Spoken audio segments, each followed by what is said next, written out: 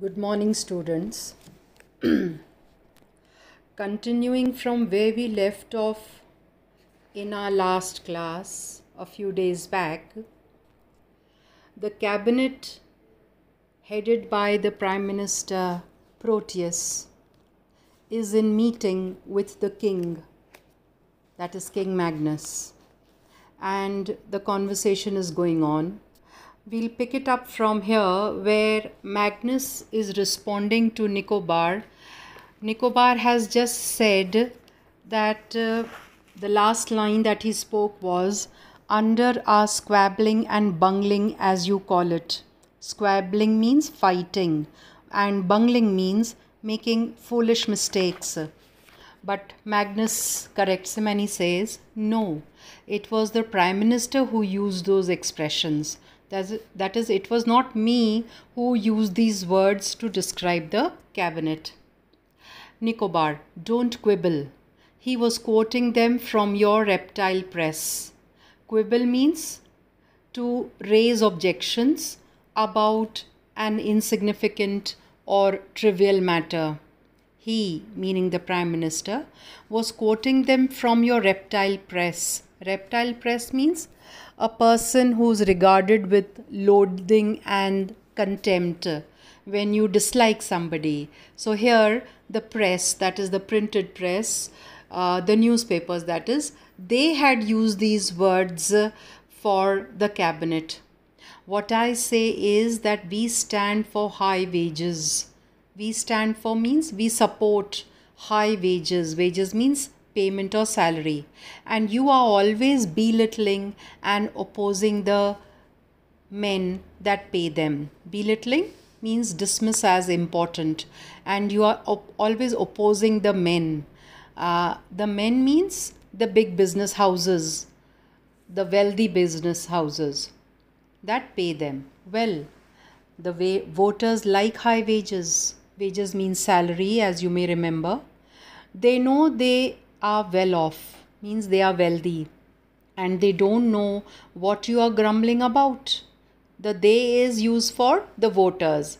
The voters know that they are wealthy because they are paying handsomely, and they don't understand why the king is complaining. Grumbling means complaining or protesting about something, and that is what will beat you. That is what will beat you every time you try to stir them against us. And he resumes his seat. Beat you means cause your defeat. Stir them against us means incite them to take action against us. Every time you try to excite the public to turn against us, you will be defeated. Us means the government, against the government. Pliny, there is no need to rub it in like that, Nick. We are all good friends. Nobody objects to prosperity. Who is this we? The cabinet and the king. We are good friends with one another. Nobody objects to prosperity. Prosperity means wealth. Even the king will not object if the public becomes wealthy. Magnus, you think this prosperity is safe? That is, this wealth is safe? Safe? Oh, come, sir, really? Balbus, safe? Look at my constituency. Constituency means a specified area of voters, a district for the voting public. Northeast by North Birmingham, with its 4 square miles of confectionery works. Now, confectionery works are places where different types of sweets are made, where you have cakes and you have pastries that are made, or any other sweets that are made. So they have confectionery works. Now remember that only the rich can afford to buy and eat sweets or cakes, pastries, etc. Do you know that in the Christmas cracker trade, Birmingham is the workshop of the world? Just as we light crackers at the time of Diwali, even in England, perhaps in those days, they used to use crackers at Christmas to announce the birth of the baby Christ. So it is the biggest business of the world. Crassus, take Gateshead and Middlesbrough alone. Now, these are different districts of England, okay? Do you know that there has not been a day's unemployment there for 5 years past, and that their daily output of chocolate creams totals up to 20,000 tons? Now, chocolate creams, confectionaries, cakes, pastries, etc., we have to remember that these are all products for the rich people of the country. The poor cannot afford to buy all these foods. So they have a turnover of 20,000 tons every year. Magnus, it is certainly a consoling thought that if we were peacefully blockaded by the League of Nations, we could live for at least 3 weeks on our chocolate creams. Now, consoling means comforting. It is comforting to know that if we were peacefully blockaded, in other words, if England was surrounded by the army of the League of Nations, today what you have as the United Nations, संयुक्त राष्ट्र संघ जिसको कहते हैं, before the Second World War, there was the League of Nations, which was established to keep and maintain peace in the world after the First World War came to an end. Okay, so if the League of Nations surrounds our country, then our people can survive by eating chocolate creams for at least 3 weeks. Now, Magnus, remember, is saying this with satire. वो व्यंग कर रहे हैं. Because as I just said, chocolate creams and stuff like this, products like this, are only eaten by the rich. Nicobar, you did not sneer at the sweets. Sorry, you needn't sneer at the sweets. We turn out plenty of solid stuff. Nicobar understood that Magnus is making fun, mocking what Crassus has just said. So, sneer means to mock at something, to make fun of something. So, he assures the king that is, we turn out, we produce plenty of solid stuff also. Where will you find the equal of the English golf club? Again, golf is a sport which is indulged only by the rich all over the world. You spend the entire day playing this game, and only those who do not have to worry about from where their salary will come, those who don't have to put in a single day's work, they can afford to play this game. So this again is talking about the rich. Balbus, look at the potteries. Potteries is China clay products, जिसको हम हिंदी में चीनी मिट्टी के कहते हैं. Cup plates जिसकी होती हैं, चीनी की प्लेट्स होती हैं, हम उनमें खाना खाते हैं, चाय वगैरह पीते हैं. That is pottery. The new Crown Derby, the new Chelsea. Look at the tapestries. Now, tapestries means furnishings like curtains, carpets, etc. Why? The Greenwich Goblin has chased the French stuff out of the market. French cloth has always been very popular. Even the English people would go and buy material from France. But now there are factories in England which have been producing tapestries, and so the French have lost the English market. Crassus, don't forget our racing motorboats and cars, sir, the finest on earth, and all individually designed. No cheap mass production stuff there. Again, motor racing is a sport played by the rich. ये सारे गतिविधियाँ अमीरों की हैं. Chocolate creams खाना, confectioneries खाना, golf खेलना या मोटर स्पोर्ट करना. These are all games of the activities of the rich. Pliny. And our livestock. Livestock means the farm animals. Can you beat the English polo pony? Again, polo is a sport played only by the rich, where it is a type of game of hockey but played on horseback. So the players have to be very, very good horsemen. Again, only the rich can afford to play it. Or the English parlour maid. Now, parlour maid means a servant girl in a home who waits on guests in the sitting room. जो आने वाले guests को चाय पानी etc. सर्व करती है. She wins in all the international beauty shows. Once again, beauty contests are for the rich alone. This is spoken by Amanda. So Pliny says, now Mandy, none of your triviality. Amazingly, beauty pageants are trivial and frivolous. But playing golf and motor racing, etc., these are activities that involve men, so they are allowed and they feel proud about it. Magnus, I am not sure that the British parlour maid is not the only real asset in your balance sheet. Asset means useful, valuable thing or a person. That is, I'm sure, in other words, the parlour maid is not the only positive thing in your balance sheet. So Amanda, to Pliny, you go home to bed and reflect on that, old man. Reflect means think about it. Finally, Proteus speaks, well, sir, are you satisfied that we have the best paid proletariat in the world on our side? Proletariat means the working class people. In other words, the middle class and the lower class people who have to go to their offices and factories and earn their salary every week. So are you assured now that we have the entire proletariat in the world on our side? And why are they on our side?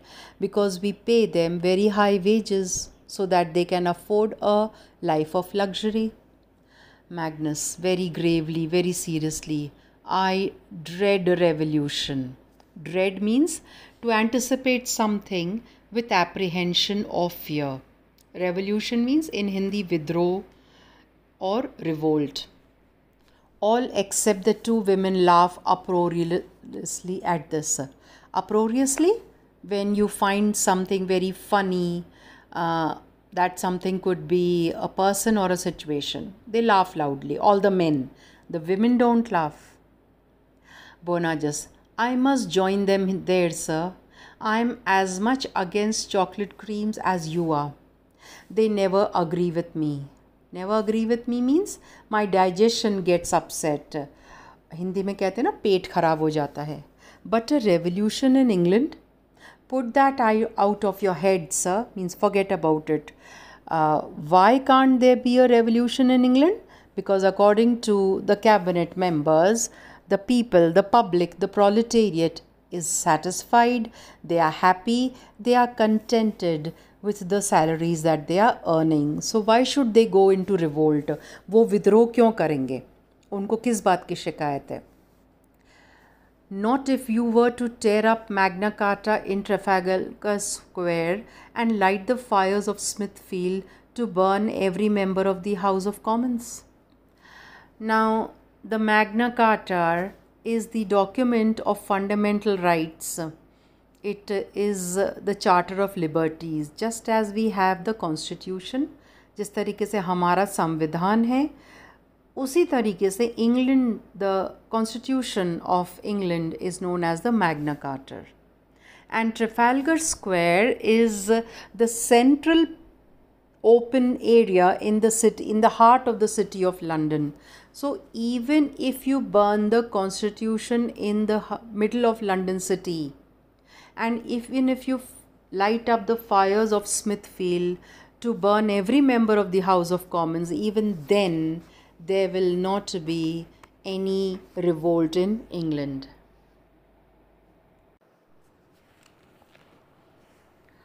The reference to Smithfield's fires is that during the reign of Mary the First, that is she lived from the year 1553 to 1558. She was the Queen of England. She was a Catholic and wanted to re-establish Catholicism.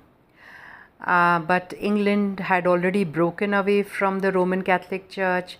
They had set up their own English church, and so there was a revolt, but it was crushed. And during the revolt, at least 282 men and women were martyred in the Smithfield fires. They were actually burned to death at this place. This happened during the last 3 years of the reign of Queen Mary, and so she is also known as Bloody Mary. Referring to that, he says that even if you burn every member of the House of Commons in the Smithfield fires, even then there will be no revolt in England. This is Boanerges talking. Magnus answers, I was not thinking of a revolution in England. I was thinking of the countries on whose tribute we are living. Tribute means payment. Which countries is he talking about? All the colonies of the United Kingdoms, countries like India, for example, where their labor and their resources were used and the products were sent to England, and every living member in the colonies was angry and they wanted to revolt, and that is what Magnus is referring to. Suppose it occurs to them, that is, they realize, to stop paying it. That has happened before. Paying what? The money, the salary and other benefits that the English people were enjoying. Pliny, oh no sir, no. What would become of their foreign trade with us? This is ironical. Products were made in India, for example, sent to England and then sold back in India as imported stuff at 10 times the original price. So this is what he's referring to. What would become of their foreign trade with us? Magnus, at a pinch, I think they could do without the Christmas crackers. At a pinch means if absolutely necessary. The people living in the colonies, they can manage without the Christmas crackers and the biscuits, etc. Oh, that's childish. Children in their innocence are sometimes very practical, Mr. Colonial Secretary. The more I see of the sort of prosperity that comes of your leaving our vital industries to big businessmen, as long as they keep your constituents quiet with high wages, the more I feel as if I were sitting on a volcano. This long sentence means that basically the big businessmen are dependent for their wealth on the colonies. And based on that wealth, they are able to pay the people working in the factories in England with very high wages because they earn very highly from the colonies. But the day the colonies like India declared its independence, we had the war of independence, etc. स्वतंत्रता का हमारा युद्ध चला था एक तरीके से. So in the same way, the day the colonies realize that they need to revolt and they need to fight for their independence, what are we going to do? We are totally dependent on the colonies. So therefore he is referring to, he is bewaring them of the possible eventuality. In other words, the situation is so volatile that it may erupt any moment. कभी भी विद्रोह हो सकता है. Lysistrata, who has been listening with implacable contempt to the discussion, suddenly breaks in an sepulchre contralto. Now, implacable means unable to be pacified or placated, जिसको खुश नहीं किया जा सकता. She has not participated in the discussion. Suddenly she begins to sing. And the voice she takes is in a sepulchral contralto. In other words, in a serious, sad, frightening voice. And a contralto is the lowest female singing voice in a group. जब एक समूह में लोग गाते हैं तो हर गायक का अपना स्थान होता है, वो कैसे गाएगा, कोई हाई नोट कोई लो note. So a कॉन्ट्रोलाटो is the lowest singing voice. Hear, hear. When you say hear means you agree. My department was perfectly able and ready to deal with the supply of power from the tides in the north of Scotland. And you gave it away like the boobs that you are to the Pentland Firth Syndicate, a gang of foreign capitalists who will make billions out of it at the people's expense, while we are bungling and squabbling. Crassus worked that. His uncle is the chairman. Now, she is the minister for the power department. Okay, so she says, you like the boobs that you are. Boobs means you foolish, stupid people that you are. You gave it away to the Pentland Firth. Pentland Firth is a private company who is producing electricity and selling it back to the government. These people, they are a gang of foreign capitalists. Gang means a group, and capitalist means wealthy industrialists who will make billions of pounds, means a large amount of money of it at the people's expense, while we are making mistakes and quarreling among ourselves. Bungling means making mistakes, squabbling means quarreling. Crassus worked that. Crassus is responsible for this. Why? Because his uncle is chairman of the Pentland Firth Company. So the contract for producing electricity was given to this company, whereas the government department, the Ministry of Power, was fully capable of producing electricity for the country. Crassus. A lie, a flat lie. He is not related to me. He is only my stepson's father-in-law. Balbus. I demand an explanation of words bungling and squabbling. We have had quite enough of them here today. Who are you getting at? That is, who are you pointing the finger at? Who are you blaming? It was not I who bungled the factory bill. I found it on my desk when I took office, with all His Majesty's suggestions in the margin, and you know it. Now Proteus is listening to all this and he is furious with them. Have you all done playing straight into His Majesty's hand and making my situation here impossible? Playing straight into somebody's hands means when you do something which they want you to do and which places you in their power. कई बार लोग आपको उकसाते हैं ताकि आप कोई बात कहें या करें, एंड ऐसा करके आप अपने आप को उनके कब्ज़े में कर रहे हैं. सो Proteus is a very intelligent man. He realizes what Magnus is trying to do, so he prompts them to keep quiet. There's a guilty silence. Okay, we'll break off here, continue in the next session.